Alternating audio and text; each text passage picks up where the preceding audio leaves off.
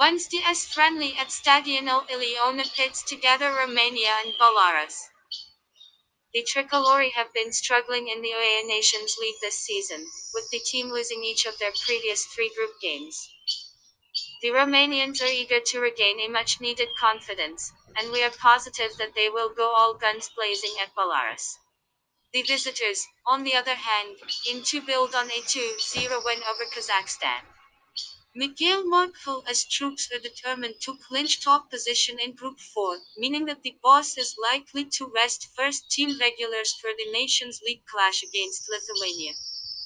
Considering that Romania want this win more than Belarus, we predict that the visitors are going to return to Minsk empty-handed.